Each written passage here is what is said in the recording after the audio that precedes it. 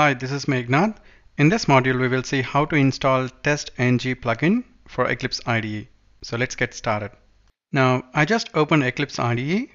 So what I'll do here is I'll click on Help and I'll type here Install New Software.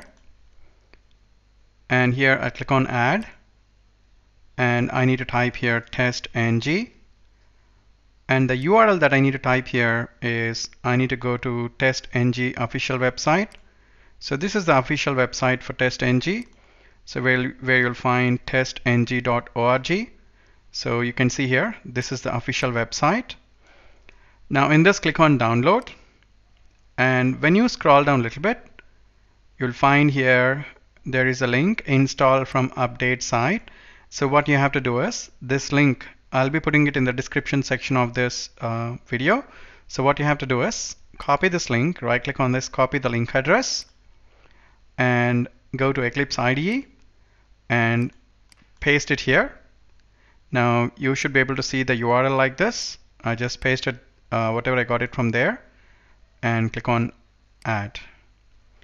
Now it should take time, maybe maximum of 3 to 4 minutes. Now it took around 3 minutes to get to this place, and now you can see here, so TestNG. Now I check this checkbox and click on next.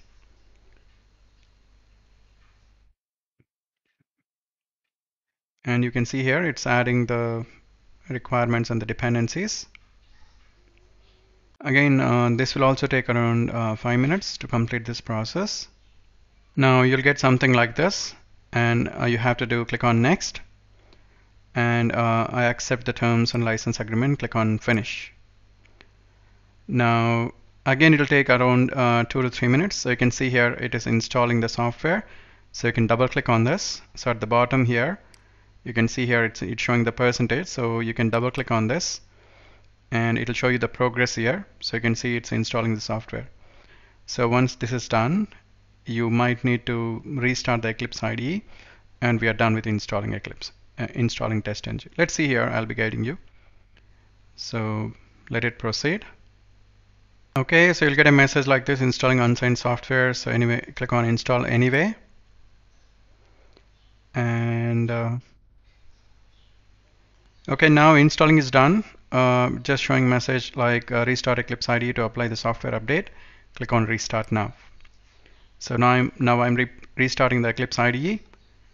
And once it is restarted, you'll be able to see the new TestNG template in the project in Eclipse IDE. Okay, so I just restarted my Eclipse IDE. Click on File, New, and once you click on New Project, and you'll be able to see here. So when I type here TestNG, so let me type here TestNG, and I should be able to see. Just a second. So when I create a new project, right? So let's take, I'm creating a new project, file new.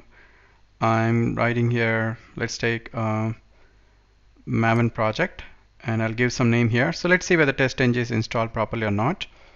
So I'm creating a Maven project.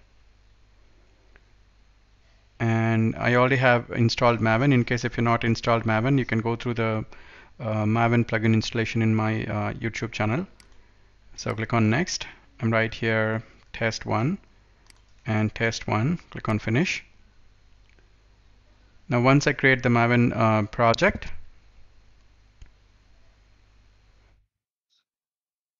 now I just created a Maven project. So what I'll do is click on, I need to see the, so you can click on this and see the project explorer, or you can click on window and show our view, select this project explorer and right click on this test/Java, and you'll be able to see here TestNG, right? So this clearly tells that you have installed TestNG in your Eclipse IDE, right? So I hope you're able to install a TestNG plugin for Eclipse IDE, and thanks for watching. See you in the next module.